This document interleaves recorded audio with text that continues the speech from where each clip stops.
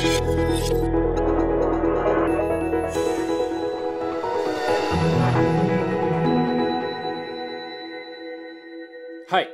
my name is Maximilian Van Aertrik and I'm one of the co-directors of 10 Meter Tower. I really hope you're having a great time at the festival, The Art of Storytelling. What would you do if I would send you up the highest platform of a diving tower, 10 meters above the water? Everything would be recorded and all of the people in the room where you're sitting right now would wait at the bottom, watching you take the decision whether to jump or climb back down. It's a pretty tough dilemma, and I can tell you I did the jump. I'm actually in the film 10 Meter Tower, and it's in a way the best thing I've done in my life, but also the worst thing I've done in my life. When me and my co-director Axel Danielsson made 10 Meter Tower, our goal was to record precise images of people in a vulnerable state. We wanted to make a portrait of the human in doubt and see if it was possible to catch the moment when somebody goes against his or her fear. All we needed was a situation strong enough not to need a classical story frame. So we went to the local swimming hall in Gothenburg, where we live, and observed this girl standing on top of a diving board. Even though these images are zoomed into a max and they're quite pixelated, you can really tell from her body language that she's facing a pretty tough dilemma. A high dive seemed like our perfect scenario for the study we wanted to do. So for the film, we rented the same swimming hall and found 70 participants through an online advertisement. The only requirement was that they should never have jumped from 10 meters before, but were willing to give it a try. We were also very clear about the fact that we were as interested in the people doing the jump as in the people climbing back down. We casted very broadly, men and women from different ages and backgrounds. And as you can imagine, at the very beginning of shooting, most of them were quite nervous. We sort of believed that we would get really different reactions from everybody, but the first thing that happened during shooting really threw us off. The very first people we sent up were a brother and a sister, and as soon as they had reached the top of the tower, they jumped straight away. The consequence was that the next 5 participants that we sent up would act in the exact same way. They reckoned that it was a pretty good strategy that they just had observed and didn't even involve any own thought in the decision making. I think that's a pretty good example of how the human at its core is an imitating species. But a film where 70 people just imitate each other isn't really interesting, so we had to break that pattern. And we imposed a new rule. Everybody from now on had to wait at least 2 minutes on top before taking any decision. And that did the trick. From now on, people were really left to their own devices. Now we could really study how fear became visible on everybody's bodies. The closer they came to the edge, the less confident they appeared. They started breathing heavily, their legs were shaking. They even seemed to shrink in size. When we sent up Noor and Ibrahim, 2 close friends, they played rock, paper, scissors to decide who would do the jump first.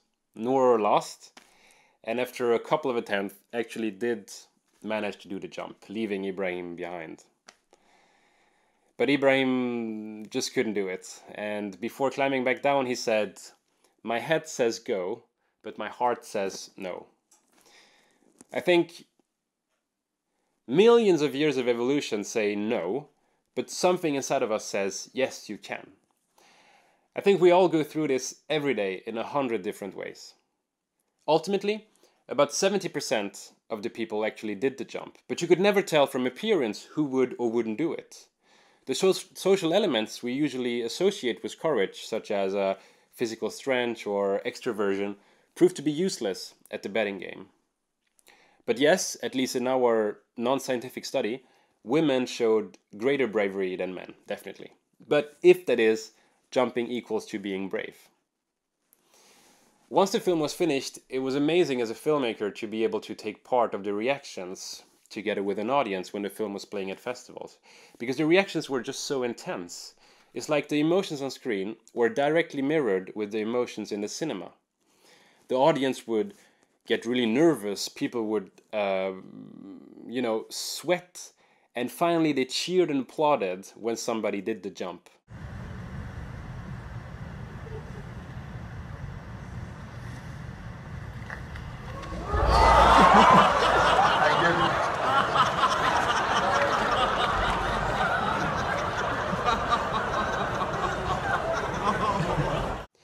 But things really took an unexpected turn when the New York Times earlier this year bought the rights for the film and published it on their website. A couple of weeks later, millions had streamed the film online. It's the most seen documentary on the New York Times website as of today. We were all equally astonished that the film had reached such a global and large audience because we had not speculated about it in the making. I mean, the film is 60 minutes long, and people were watching it to the very end on the internet, where, so they say, a good attention span lasts you a couple of seconds. So how is that possible? First of all, I think that in pretty troubling political times, people were appreciating to see something about human vulnerability, images that are looking for what we have in common rather than dividing us. And a couple of weeks after 10-Meter Tower went viral, another video was filling everybody's feeds. It's called Children Interrupt BBC News Interview, or we could call it How to Try and Keep Your Cool When You're Live on TV and Your Children Are Invading Your Home Office. It's probably one of the most popular videos the BBC has ever produced, and it's by accident, against their will. And what I find really interesting with videos like this is, even though the title reveals exactly what's going to happen, Children Interrupt BBC News Interview, we still want to watch it because we're so curious to see what it looks like when it's happened. And I think we should follow that curiosity more. A couple of months ago, me and Axel, my co-director, got a call from the Red Bull office in London. They had seen the film online, 10-Meter Tower, and they loved it, and they were opening for a collaboration. They told us quite modestly that, they make 100 films a year, which all are about adrenaline. And it involves fast editing, hard music, and some sort of conflict escalation. And here we come and make a film which is basically the opposite. It's long shots, it's a fixed frame, but there's a lot of adrenaline in it too. They were amazed that it actually worked. And I think that the key lies in the fact that the adrenaline in 10-Meter Tower is a side effect of the initial interest, which is to study something about humans and to let the images speak for themselves. Also, there's good reasons to believe that the shrinking attention span theory is actually a myth, because there's never been such a clear-cut study with such a definite result. Yet, we who produce moving images were afraid it might be true, so we create ever more catchy content to grab the viewer's attention. I think that's a pretty sad irony, because what those images have in format, they definitely lack in content. And grabbing somebody's attention shouldn't really be a merit. I mean, it can be used to whichever ends, and it can have all kinds of consequences, purposeful or not. At the film school in Gothenburg, where me and Axel work, the Valand Film Academy, our professor, Kalle Boman, once got the question if he believed that a film could change the world.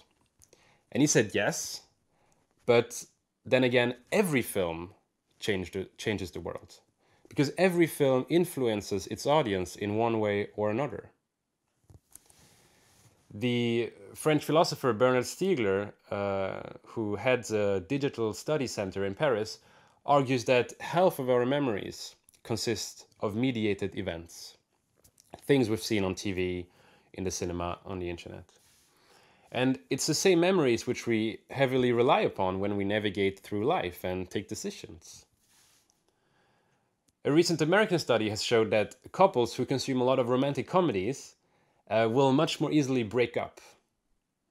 And it's not only the entertainment industry which has this sort of naive attitude towards moving images, we can find it in all levels of society. Films might even have influenced the decisions of US presidents. According to the White House logbooks, we know that Ronald Reagan watched 300 films during his term, Carter 400, and Nixon 528. Ronald Reagan even had to publicly deny allegations that his favorite film, Patton, had influenced his decision to invade Cambodia during the Vietnam War. Patton is about an American general and opens with an epic speech by the general, which he holds in front of a huge American flag. I want you to remember that no bastard ever won war by dying for his country. He won it by making the other poor dumb bastard die for his country. Ronald Reagan watched Patton twice in the White House in the days leading to his decision.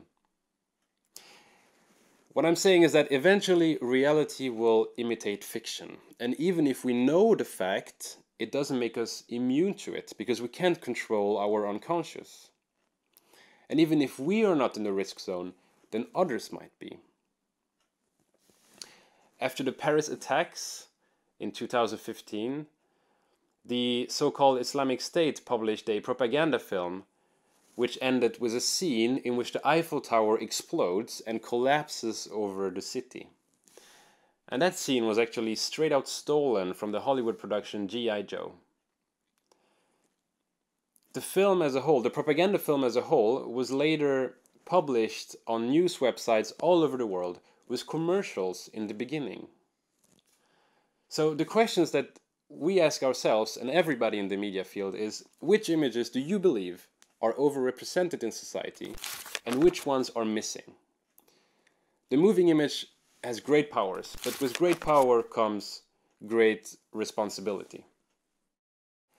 Thanks for having me, and I once again wish you a great festival.